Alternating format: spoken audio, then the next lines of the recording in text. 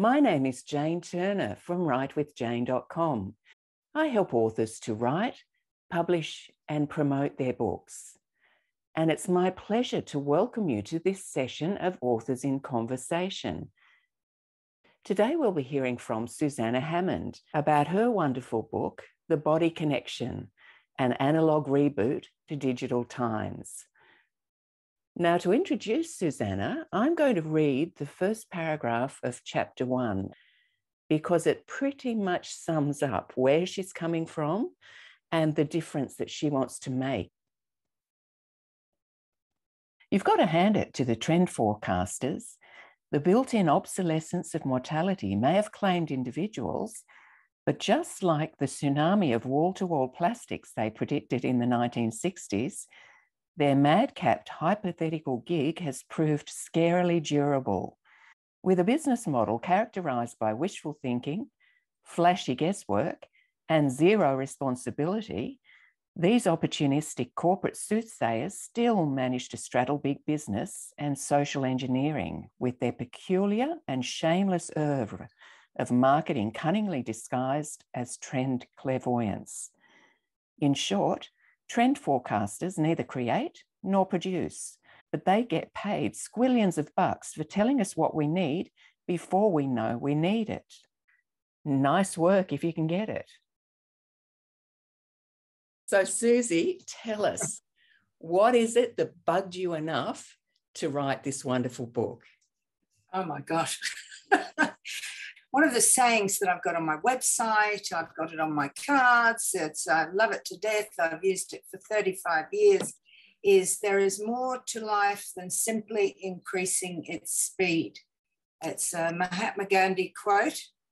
And, even he thought things were going a bit fast at one point, right? So essentially we've gone from, just as an overview, we've gone from 3 cuts a minute in our TV programs to something like 120 cuts a minute. A lot of people don't even understand time lapses anymore, or never did, really. They don't understand where you move from one time frame to another in a clip, for instance, or a movie. And I just noticed that everything was going faster and faster. And there's a lot of research out there that says the kids are taking in this speed. But actually, we don't take in things like that. We take in TV and screens and all of that in that way. But we don't take in real life like that. So we're not used to being totally bombarded with this very fast information that most of us can't even consciously remember. So that certainly bugged me. And then the next thing was people were coming to me and quoting these sort of fad people off Facebook and all kinds of other media, YouTube in particular, who are promising the world and really making a lot of money out of doing it. The 3 things you need to know about this, that, and the other. And they were signing people up at a rate of knots because people have always wanted this magic silver bullet, and they were getting bombarded with this. And I was seeing people who were proud of the fact they didn't know how to cook, and they ordered their food from corporate entities, and they did all of this. And I suddenly thought, it's time. And when people started coming to me and saying, but I read on Facebook that you should eat this, or you should drink celery juice, or you should do, and they had some serious conditions. And I was thinking, wow, this is time. It's time I started putting the basic analog message down, because we are analog. We are not digital beings, God help us if we're digital beings. I think Mark Zuckerberg would prefer it. Yes. With his new meta universe. But really we are analog beings. So we are variable. We are not fixed notions in any space or time. So, there broadly is the answer to your question. Yes, and just something's going on in the background. Oh, it's birds. Oh, but what? What, those cheeky buggers? Oh, I no. was thinking Damn it. I've got a garden full of trees. I'm the only person in the street that didn't raise everything to the ground and put them around a lawn. Well, so I've got a garden full of trees. So if I've got, you know, birds or frogs or something, please, if you can't hear me for the birds, let me know. Oh, no, well, that won't be the problem now. I feel quite comfortable that that was what was happening. I've got a little forest here, so, you know. Yes. Yeah. And what caught me when you were talking about, you know, people will say, oh, yes, well, the kids are learning at such and such a rate.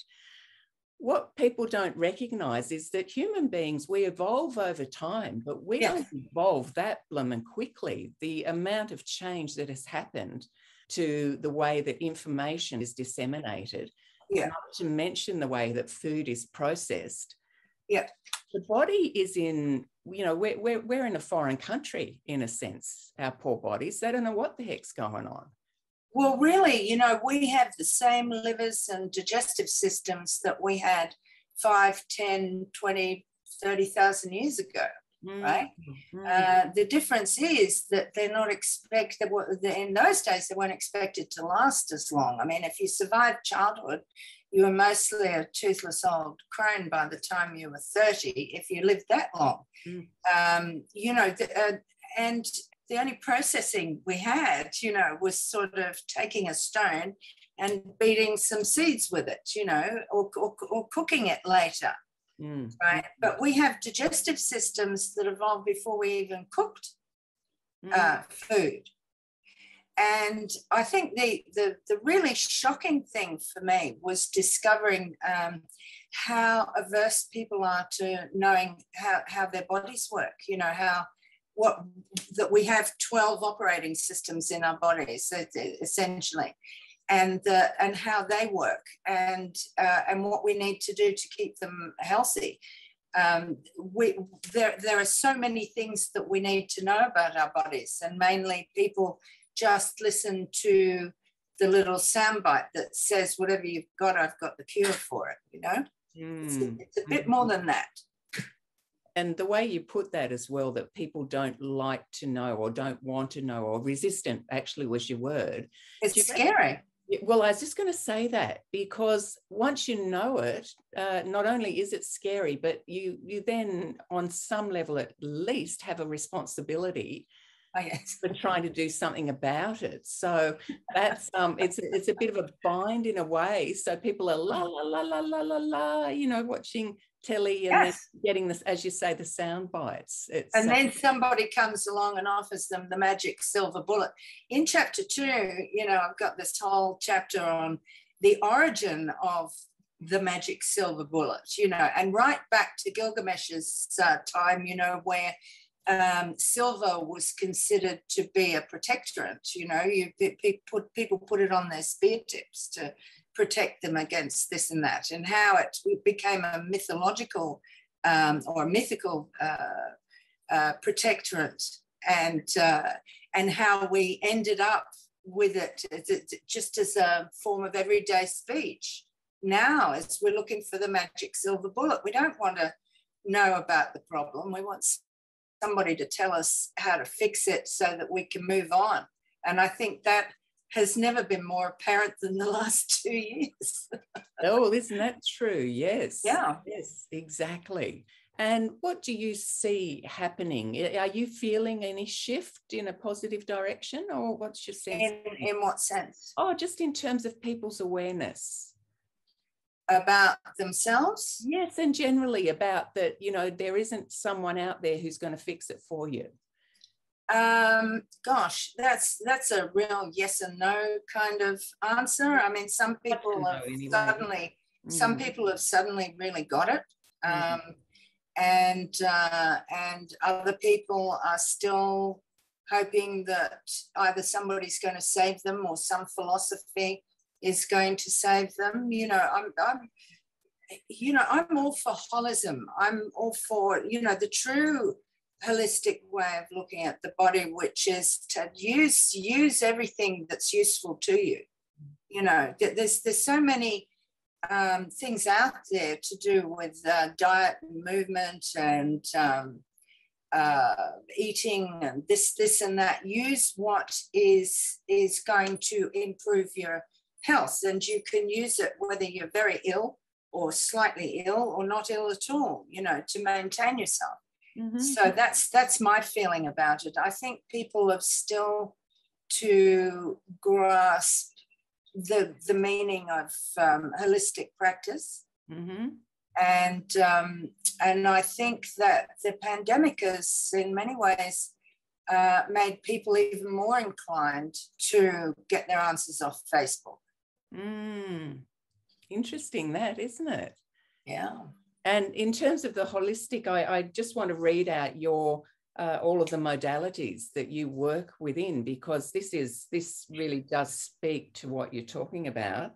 Yeah. There's aromatherapy, remedial massage, somatic bodywork, bioenergetics, Feldenkrais technique, and natural skincare. So there's a lot in there that, you know, you've... And Tai Chi, falls prevention, and a lot of yoga, and well, there's a whole bunch of somatic disciplines that people are definitely embracing things like Tai Chi and yoga. Mm-hmm. I must say here that Tai Chi is not just for the elderly. It's you know, if the Shaolin monks use it to warm up for their battle practice, I think we can all use it. You know? It's but my background really started at 5 in rescuing little hedgehogs and birds and squirrels and ducks and things out of the British snow in Norfolk, you know, and hiding them in my bedroom in shoeboxes and trying to nurse them back to health and trying to work out what made things live and what caused them to die, you know, from whatever injuries they had. And so that's my basic interest, and also being an advocate for people. So, you know, far and away from just doing a bit of aromatherapy or remedial massage on them, you find out an awful lot about people when they're lying on a bench in front of you. Mm-hmm. And they don't, you know, there's things that they can't see that they don't know about. And also people tell you stuff, you know. So I work in palliative care. I work with people with cancer and recovering from that. I've worked with Parkinson's, with rehabbing people, keeping them moving with Parkinson's. I've worked with people with dementia, you know, all kinds of different scenes, if you like. And I've been very privileged to have people trust me to do that, and for me to work in with their medical people. That's a perfect blend, isn't it, really? Yeah, so a psychiatrist, for instance, sent me very many of her patients just to learn self-care, you know. So I was dealing quite a lot with bipolar disorder and various other disorders, right? But yeah, you know, just to it's wonderful when the medical profession steps outside of their model and brings in somebody like me. Yes, that's obviously a deeply caring psychiatrist with an open mind who's referring people to you, not just writing on the prescription pad. And you know, and somebody who's interested in healing. Not as I am. It's like, let's see how good a result we can get from adding a few things in that you wouldn't have thought, you know? Right? So like with bipolar disorder, most people who have it have shocking diets.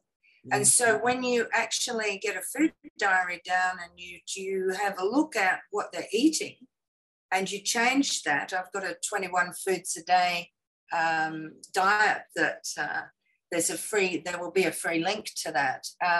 But when they start eating 21 foods a day instead of 3, it doesn't cure the bipolar necessarily, but it certainly improves their mood and their daily sense of well-being. And it certainly levels them out in many over many different areas, really. Yes, Yeah. fantastic. Look, that's a good time to point out to everybody that in the chat box, you'll see a very long, what do you call those URLs or something? If you were to take a copy of that, definitely take a copy of that, I will say, so that then you can hop onto Susie's website. You can be buying the book if you want to. You can be downloading the freebies that she has and just generally looking at the resources that are there for you. Just to, you know, you've come on this call for a reason, and connection with Susie, I think, will help you to be getting to wherever you want to go in one way or other. And I'm in Sydney, but I can do Zoom consults, and I have been doing Zoom consults for obvious reasons. Yes, exactly. Yeah. And there's this question of connection that it's a big one for me. So, you know, you've deliberately used these words, the body connection. Yeah. And, you know, the other piece that I could have read out, but I didn't, was very much about that. In the world of connectivity, we have never been less connected to others and potentially to ourselves. So would you talk just a little bit about that, Susie? How does that manifest? I guess the interesting thing too is, how does that manifest in physical ailment? Gosh, it's I think everybody now is talking about mental health during lockdown for a lot of people, you know, and the rise in domestic violence and all other kinds of violence. You know, I personally find people are a bit edgy, you know, and I think we've got all this information, and you know, you see people, sitting. Well, I remember seeing people sitting in a restaurant. I haven't seen people for a while, but I remember seeing people sitting in a restaurant, and you got mum and dad and the two kids, and the kids are on tablets, and the mum and dad are scrolling through their mobiles. You know, or the mum and dad are trying to talk, and the kids are watching a movie. So I find it, I find that really, really difficult that we're pacifying children in that way. You know, I've got a part in the book that says the children these days are so busy doing this and that they, and so engaged with their screens in their downtime, that they're actually spending, in some countries, less time outside than the average prisoner, you know, in a jail. Right. Wow. Right. It's quite different from when, you know, you went out in the morning and came back when dinner was ready. You know, it's very different. But the connectivity, I think that I really think we've lost, other than the connectivity with ourselves, because we're focused outwards on things going faster, and we've got to go faster, and we've got to achieve this and that and all the rest of it, is the connection between what we now consider as normal in terms of what we are able to afford for our bodies, right? Like our food and our clothing and the enormous amount of waste, and our self-help devices, even, you know, washing machines, fridges and all of this stuff, that we now fail to see what the connection with us and the landfill is, right? And we can afford this stuff. We can afford to eat meat now. And so we do, but we don't really care about where it comes from, or the suffering or the denuding of the country that goes with it. We don't really care about that. We don't really care that, whereas once our refrigerators lasted for 30 years, I actually had one that lasted for 30 years. I had a washing machine that did. Now they're kaput in, I don't know, 5 years, and that is considered normal. And where does all this stuff go? Our phones that we change every year, we're completely blank to it. So we've actually lost in terms of we're making our lives more convenient. And so when we make them more convenient, everything goes faster, and then we've got to make them more convenient again. And on it goes, you know, and so we forget. No wonder people want a quick fix, because they haven't got time to have a slow one. That's true. Very true. Very true. And where do you see the book going and taking you? Is the book potentially a bridge between you and people just desperately needing help who aren't yet ready to reach out to someone for help? Oh, that too. I know that a lot of people have bought the book because they've bought a copy for themselves, and I bought a copy for some friends of theirs that they think need to read it, right? And it's a first step for a lot of them. Some of them will get halfway through it and go, oh, this is too hard. Facebook must have something shorter that I can look at, you know. There must be a pill. There must be a pill. There must be a pill for that. There must be a pill. And basically there are plenty of pills, but they're not going to help you when you're doing the basic care. And as for, look, I lost all my speaking gigs during COVID, and this is me doing one. So that's that's a marvelous thing. I would certainly like to be getting out there and talking more to people about, you know. So there's a Oh, is there a question? Yes, there's a question from Tamana. It's 21 foods a day. And so Tamana, that question really, when one of the things I do is holistic skincare. Another one is pain relief and gut problems and all of that kind of thing. So the first thing I do, and mood.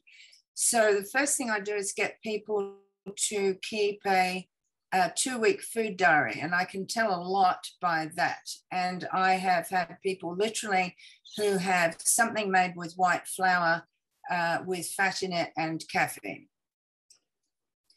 Something like 95% of Australians don't eat 5 vegetables or fruits a day, for instance. I mean, it's horrendous. We live in this country where we have vegetables all year round and fruits all year round, and people don't eat them. And what I've discovered is there is an enormous fear of chopping. Chopping, yes. People can't be bothered, so they don't chop. So when I start to say to people, you've only got 3 foods here, or 5, you know, sometimes they have jam in the list, and you know, or a bit of Vegemite, or there's some broccoli in the other room, you know, and or they're suffering from a bad experience with a vegetable when they were 8 or 6 or 4 or something, and they've never quite gotten over it. That's, you know, it's, you know, when I'm talking to those people, they're going, oh my gosh, I don't know what to do. So I said, well, you know, in Japan, they eat 30 different types of food a day. And the people in front of me usually go white and say, well, I can't possibly do that. And I said, well, if the Japanese can do it, I'm sure you can. But how about we settle on 21 foods a day? How would that suit you? And they go white again, right? And so then I spend the next 6 weeks building them up and showing them how easy it is to get 21 different types of food into themselves each day. And that's what that is about. And that's what the PDF download with recipes in it on my website is about. Yes. And it's free. I'm giving it away. So, Tamana, it's not so much about that there's the 21 best foods you should eat. It's that you need that variety of good food. You know, yes, you need a variety of food, because each of them does something different. Yeah. You know, you need to get the breadth of minerals and vitamins across the widest variety that you can afford. You don't have to be, it doesn't actually cost that much when you plan it out. You know, it's really not a big leap. What is the big leap is the shopping. That darn shopping, you know. That's really, you know, I wouldn't have picked that, but you've experienced shopping more than once. Shopping, and you know who are the best at it is the Mediterranean people. You know, the Asians are great at it. They're all shoppers. You know, the Vietnamese food, Chinese food, Thai food, you know, Moroccan food, Lebanese food, Italian food, Greek food. They're all mad shoppers, and they all have, you know, terrific diets. I mean, the Mediterranean and Asian diets are recommended, I think, all over the world by nutritionists because of the way vegetables and combinations are used, and how there's actually not so much meat in those diets. You know, there's a whole lot of other things like, God forbid, vegetables. Yep, and spices and things to flavour it up, not the artificial flavourings and such. Yeah, and fast cooking. Fast cooking. You know, not everything burnt to death on a barbecue. You know. And you know, socially, one of the things, Australians didn't used to eat that much meat either, but the more affluent we've become, the more meat and animal products we eat. Now, that's not to say that I would say go vegetarian or vegan tomorrow, but what I'm saying to you is give it some thought, is that for a lot of people in this country, eating meat is a sign of affluence. And right, so especially I was talking to a Maltese woman the other day, and she's married to a Greek, and she was talking to me about her husband's gut problems, and I said, do you think the 21 foods a day might be inspirational to him? And she said, he won't eat vegetables, he's Greek. And I thought, well, what does that mean exactly? Well, he's old style Greek, he's come here, they've made a lot of money, and now he can eat meat now. He doesn't have to eat vegetables. Wow.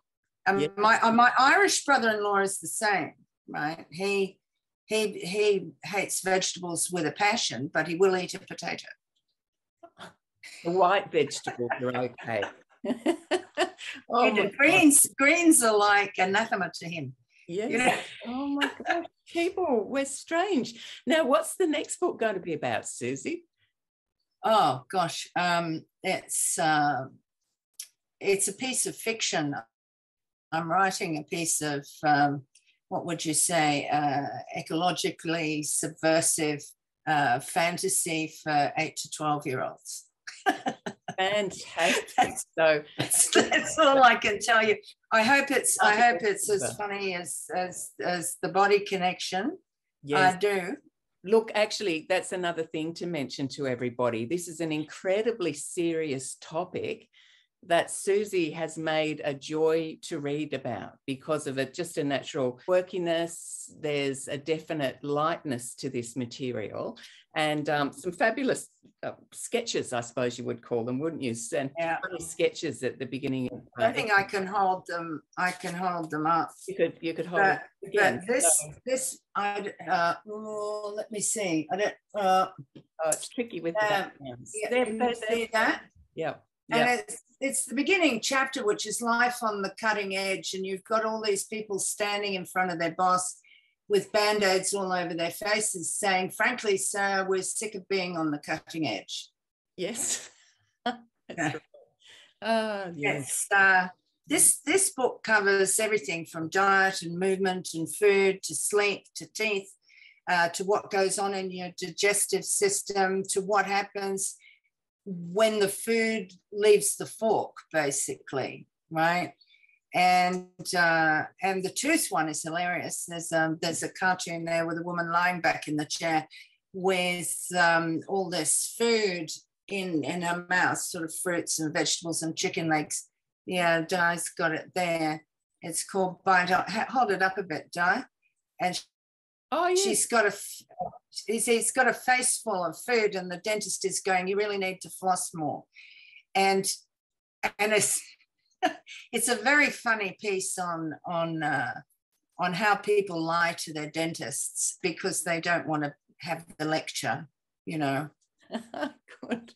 Oh, so now listen, Annette's asked a good question here. What's that? She's saying, if we change our diet in the way that you're recommending, what changes would we expect to see in our body? Well, first of all, I think your bowels would work better, right? I mean, there's a rule of thumb. If you're belching, it's an upper digestive system problem. Yeah. If you are farting, can I say that on this, then it's a lower digestive system problem. Okay, so when you change your diet, you will notice your poo changes. You know, nobody really wants to talk about poo. Everybody does it, and nobody's really talking about it too much. It's all a bit distasteful. So you would expect that. You would expect that you would probably, you may initially burp and fart more as your body gets used to more fiber. You might consider that if your diet has been for a very long time, just the 3 foods a day that I was talking about, like I had a client who had McDonald's 3 times a day at one point, you know, washed down with a few Coca-Colas. And so I can't imagine that the little cilia all throughout her digestive system, which are those little fingery kind of things which absorb the food on the inside of you, I can't imagine that they were terribly healthy. And in fact, a lot of them would have been flattened out entirely and absorbing nothing. So you could expect to see maybe that improve. You might be able to see things like diverticulitis improve. You may notice that your migraines are suddenly gone. You may notice that you wake up with more energy in your whole self every morning. You may also notice that you sleep better because you've got some magnesium and various other nutrients in your system. I mean, changing your diet is a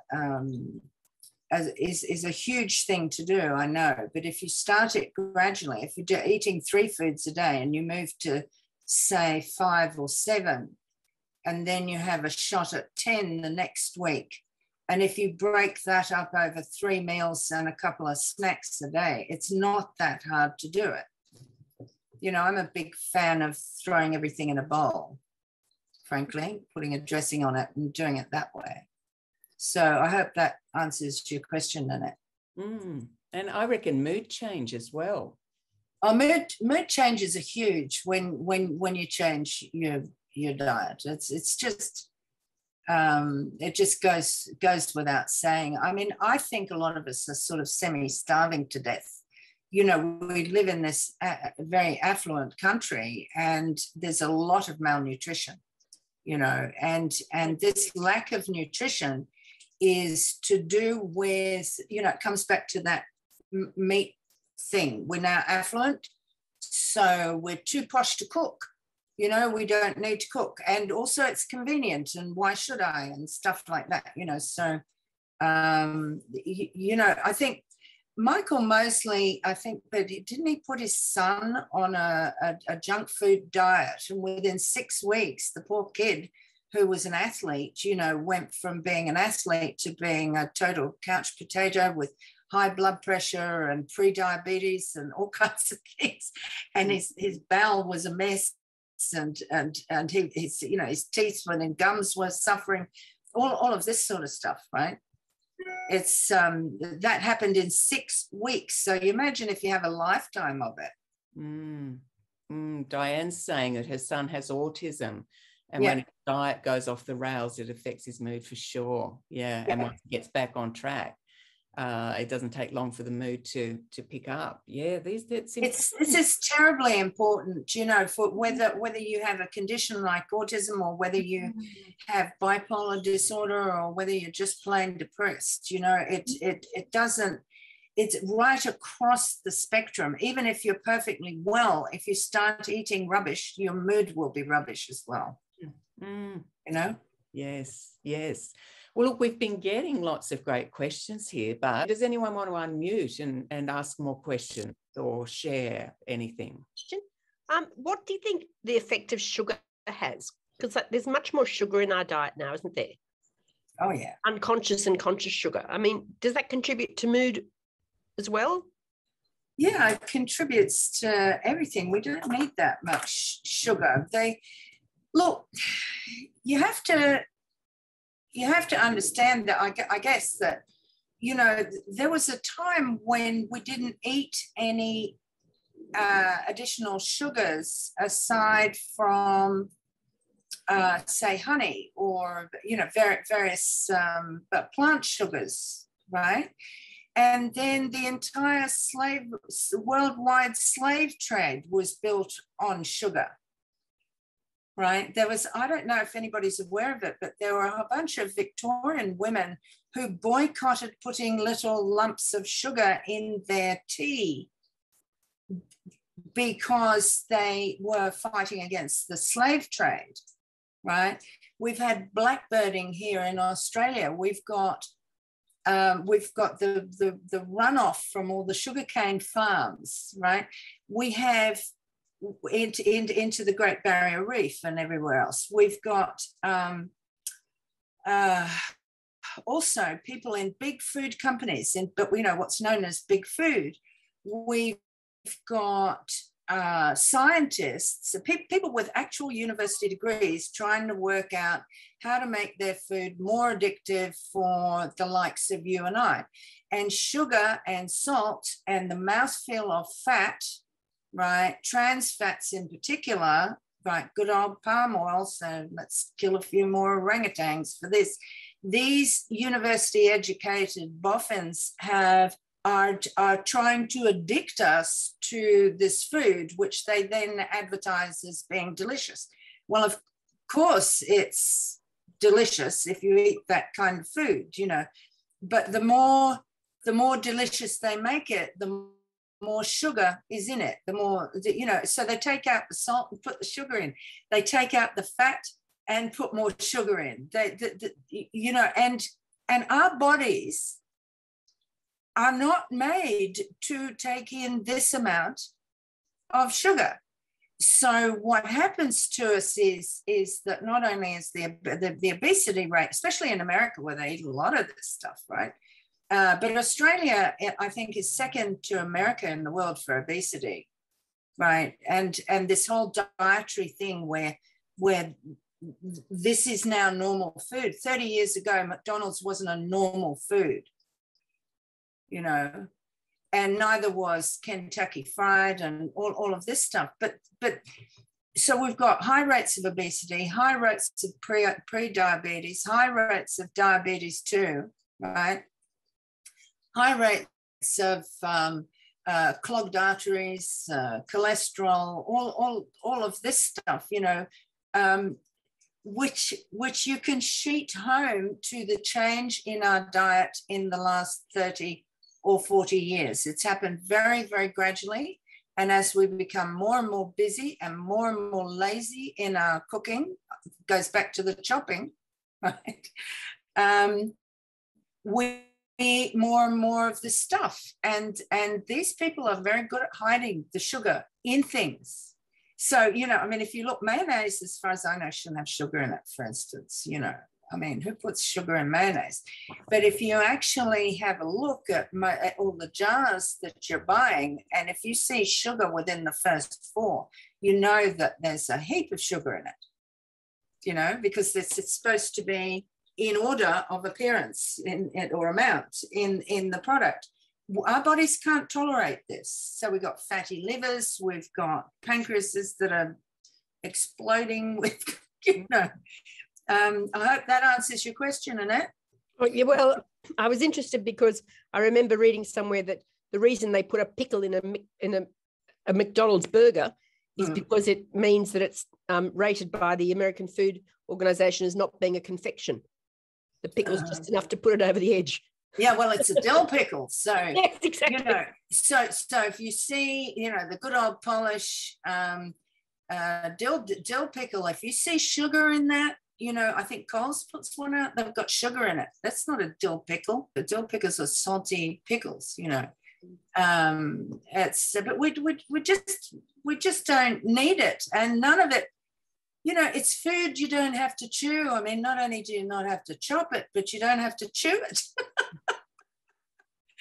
You know, and chewing's important, isn't it? It is. Your digestive system starts behind your teeth, you know. In fact, it probably starts in your limbic system when you smell the food in front of you, you know, so you start salivating.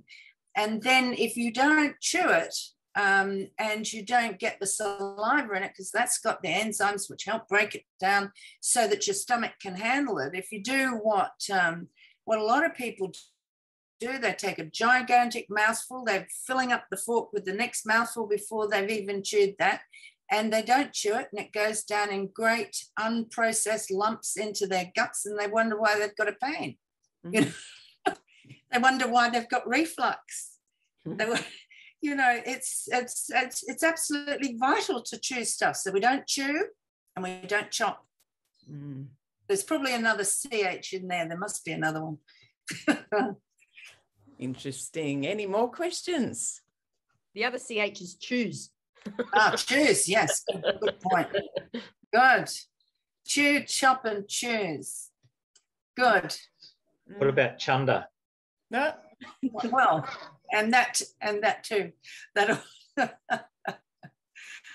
you know, I mean, really, if you see what a lot of people are eating day to day, it's a wonder more people aren't chundering, really. But I think there's a bit of that around. It says a lot about the body acclimatizing, though, to what you're eating, doesn't it? We don't all have upset stomachs necessarily. And then once we get hooked on the sugar, it takes more and more and more to get the fix too. So it's a truly evil matter, the way the food industry works.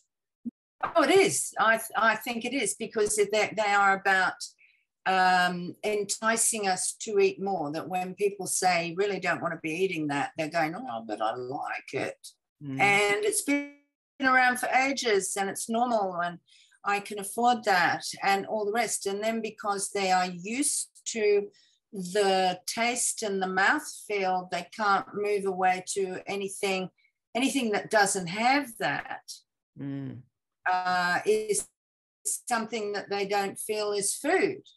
You know, I mean, we've become very strange in terms of food. This is, and if Mark Zuckerberg has his way, you know, we will all be living in this meta universe where we won't talk to each other, and we'll probably, I don't know, have our food beamed in sprays or something. You know, I don't know if there's anybody here who remembers a time in the 70s when they were talking about futuristic food coming in tubes and tablets and pills, like that they were giving the space explorers, you know, that they're saying, yes, we're headed in that direction. And I'm thinking, I don't think so. I don't think that can be right. Also saying it in a way as if it was a good thing. You know. Yes, well, it's convenience. It's like having driven us all to total despair by making us endlessly busy and you know, endlessly trying to you know, achieve glory in some way or another, and making everything so expensive that you don't actually have anybody at home cooking anymore, because both parents have got to be working and paying for the kids in daycare just to have a house, just to have a roof over your head. Never, you know, it may not be a house. It's like everybody's run off their feet trying to stay on this mouse wheel, and then they come up with this answer Whereas we have something that's convenient for you, right? It'll just, you know, when your goal at the end of the day is to take your shoes off and lie down, but not until you've fed the kids or the husband or yourself or whatever, and you've got something that you can have in 10 minutes via Uber Eats or something like that, that's the promise. That's why we have Uber Eats. You know, Uber Eats is the delivery, all those delivery services are a phenomenon of the last 3 or 4 years. You know, before that, you know, we didn't have those big corporations, you know, which are paying absolute peanuts to the poor kids who risk their lives on the road to deliver a hamburger to us because we don't want to chop and we don't want to chew. Now, what's your best case study? The best one, oh gosh, look, You've got a lot. I'm sure you've got a bunch of them. I know, there's a bunch of them in the book. I've been so privileged to work with people. I mean, one that I'm really, really proud of was that I actually treated pro bono. You know, years ago was a young man who had fallen off a cliff in West Australia and had his leg crushed to powder pretty much by a boulder when he hit the ground, and he nearly bled out before they could get him to Perth. And by the time he got to me, he'd had all kinds of reconstruction, all kinds of skin grafts, he'd had bone grafts, he'd had bits cut out of his hip and made into a new tibia and fibula. So he really, they had managed to put his foot kind of on sideways as well, you know, but look, he was so lucky to be alive. He was plagued by staph infection on all these operation sites. He looked like he'd been attacked by a white pointer when I got him on the table.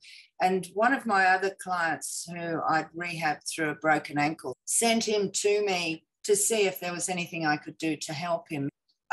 He was very, very depressed. He said to me, one of the first things he said to me was, nobody's ever going to want me now.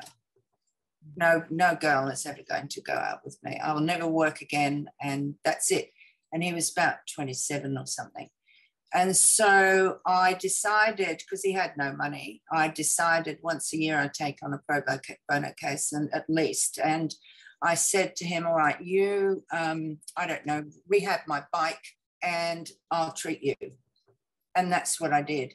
And we did everything. And, you know, from remedial massage to pain relief to dietary changes to all of the stuff I've been talking about, to energy healing, to Tai Chi, balance work, to, in fact, I trained him to put weight on this busted leg, but using Tai Chi, force prevention techniques and Qigong. And within, say, 3 months, he came and he arrived on a bicycle. Wow. That's one thing, right? He still couldn't drive, but he arrived on a bicycle. Then he got a job that he could go to on his bicycle. Yeah. And then about a year later, he came back for a treatment, and his infections were quite a lot reduced. I mean, I'm sure you know those infection rates are huge with that amount of surgery. But because he changed his diet and his attitude, and we did visualization work to take his energy back into his leg and all of this. Anyway, he came to me and he said, I'd like to do the City to Surf. So how is that for confidence, though, from somebody who was saying, nobody's going to want me? I know. I won't be able to get a job. It's all over. He'd look, and again, long story short, we did a lot of Tai Chi.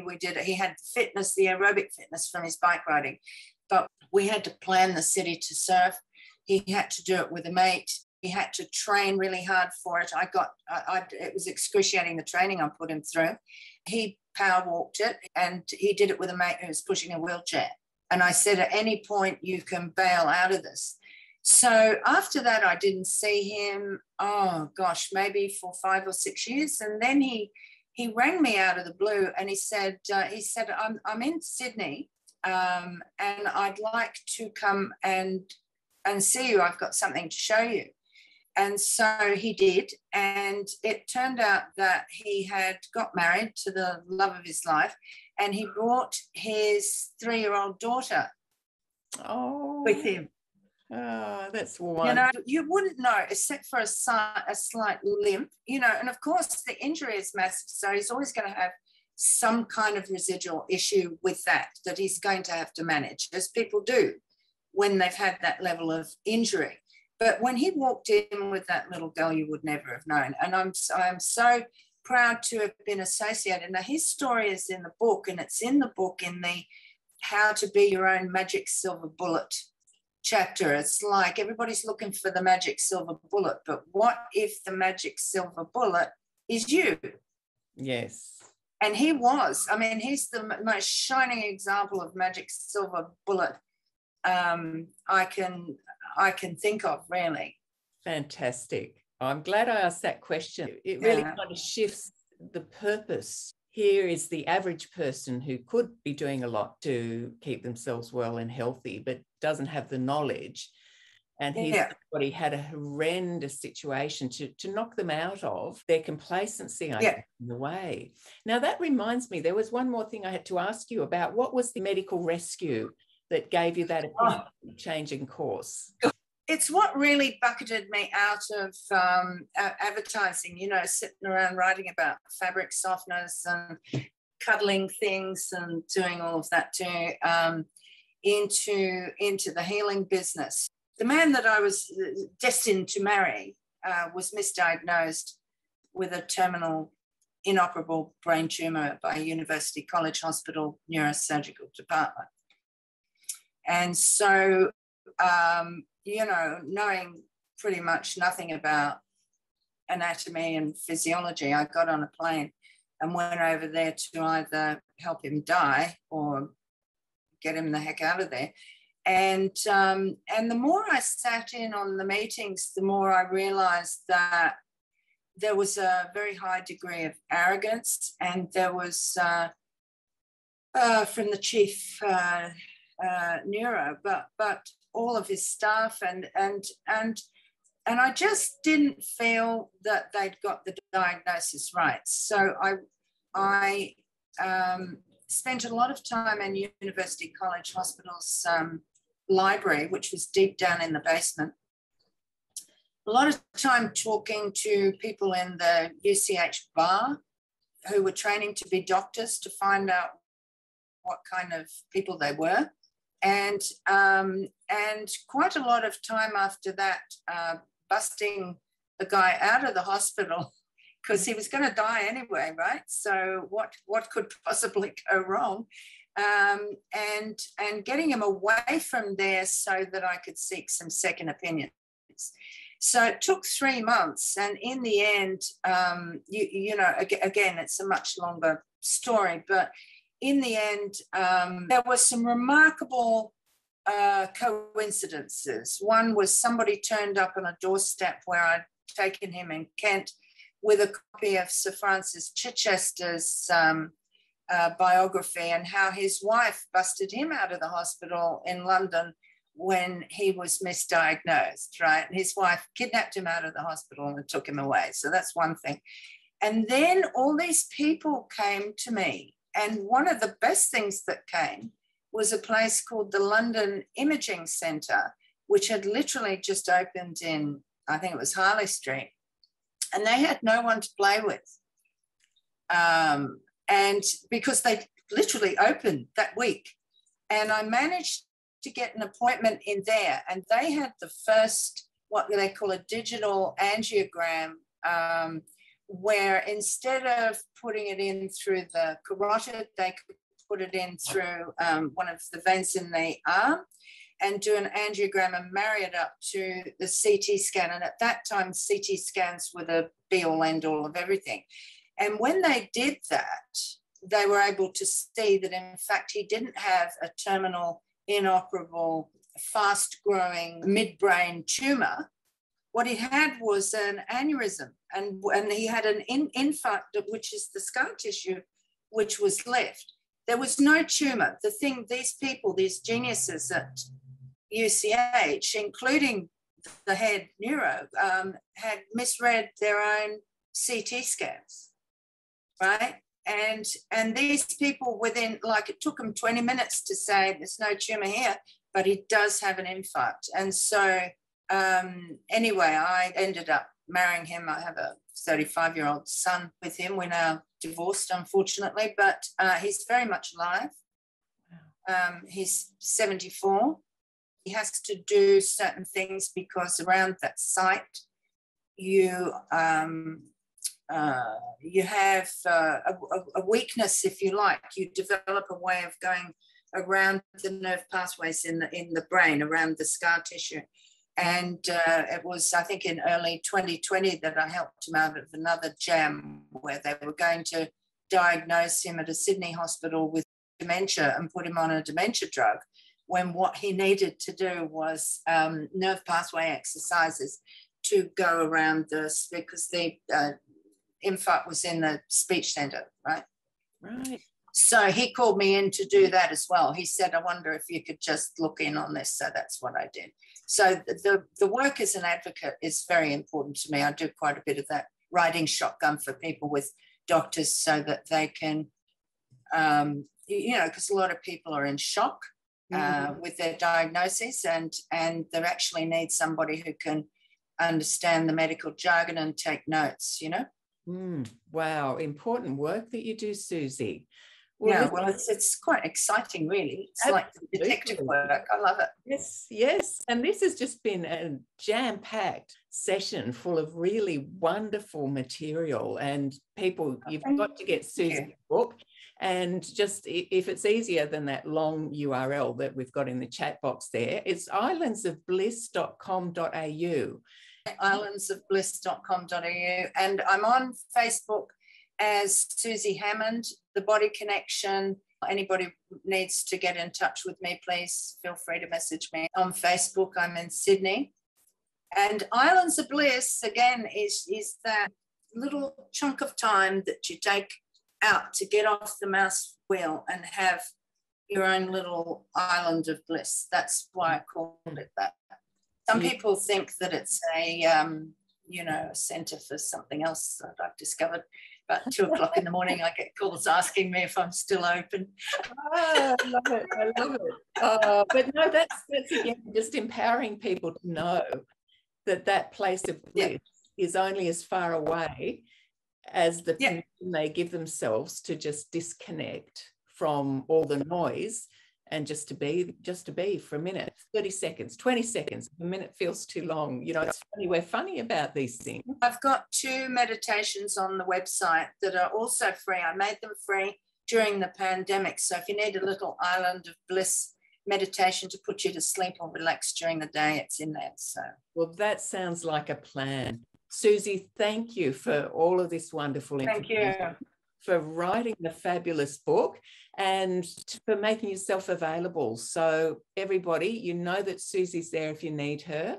And we'll go off to our, respective whatever we were doing before, jobs possibly, families, maybe thinking about dinner, all go off now, really quite changed from hearing what you've said, Susie. Thank you.